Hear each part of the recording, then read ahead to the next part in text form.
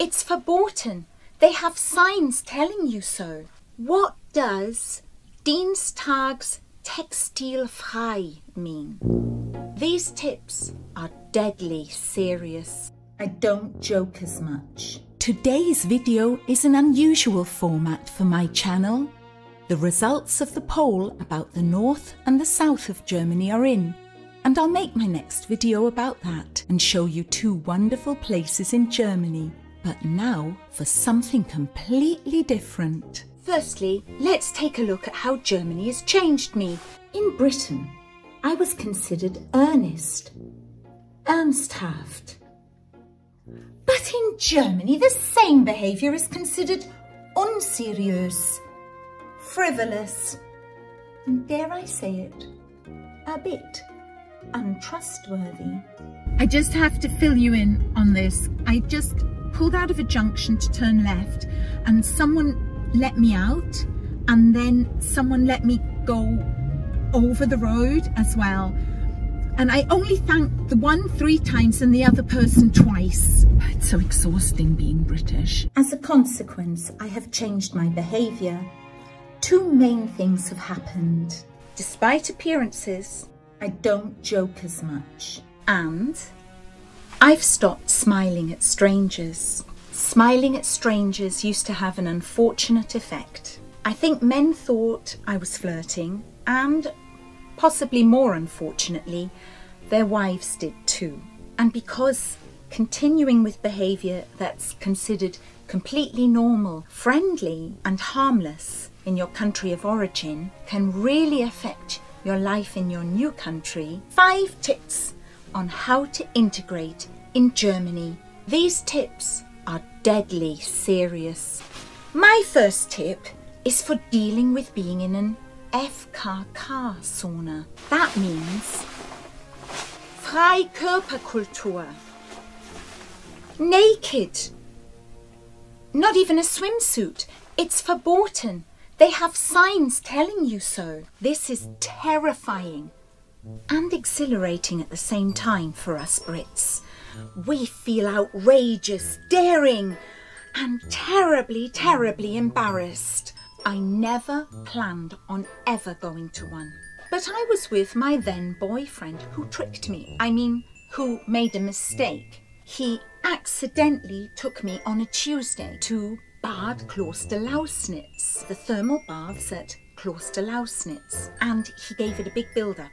Sauna Landschaft, a sauna paradise. And I remember seeing a sign, and not speaking very much German at the time, and saying, what does Dienstags textilfrei mean? So I grasped the bull by the horns and I went into this naked sauna day. And I discovered a trick to help me deal with this.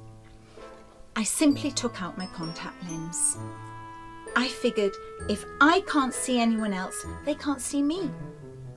My second tip is just for the Brits. You must learn to drink tea like this.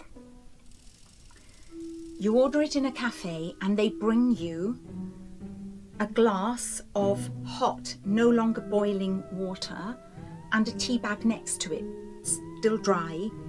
And then when it's on your table, you put the tea bag into the no longer boiling water. Every British person understands my pain now. So my tip is choose fruit tea, or better still coffee. The Germans are really very good at coffee. My third tip is another one for the Brits. Get used to this. It doesn't matter if it's raining or snowing, the thing will happen anyway. School, work, you name it. But wear the right clothes for whatever the weather and you'll be fine. My fourth tip is learn to be precise. It's 12 minutes to 3, not 10 to, even in casual conversation. Oh, and you need to know the population count of where you're from and where you live now. Precisely.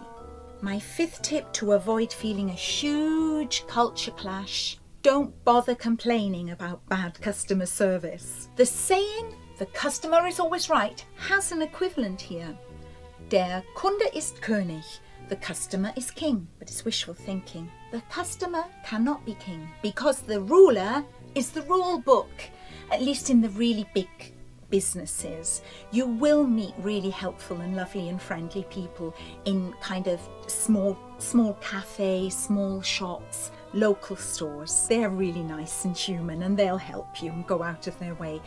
But these poor people in the big concerns, their hands are tied. And here is my bonus tip for integrating in Germany. Realise that Germany is not just Bavaria, even though it's absolutely wonderful in Bavaria and it offers everything you could possibly need to live a wonderful life or have an amazing holiday. But venture out and you will be surprised at what the rest of Germany has to offer. Now, I know that a lot of my viewers are German. You guys have really changed my life here by commenting and sharing your thoughts here on YouTube. So please do keep doing that. It's absolutely wonderful for me. And that's why I have 3 tips for Germans going on holiday to Britain. I must of course quickly ask you to subscribe if you haven't done so already.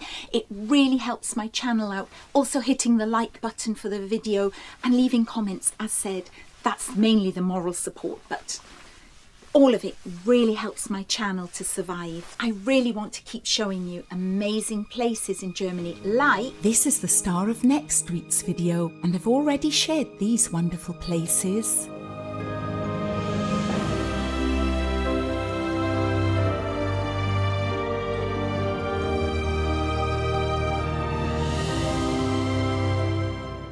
But here is my first tip for Germans visiting Britain. Smile more for no reason. I know it might feel odd for you. Why should I do this? Will people think I'm insane? But it offsets a lot of the preconceptions that people have in Britain about Germans. The German direct way of speaking isn't just about what you say, but also the inflection, and that's not quite so easy to change. I promise you, a smile is more important than saying please.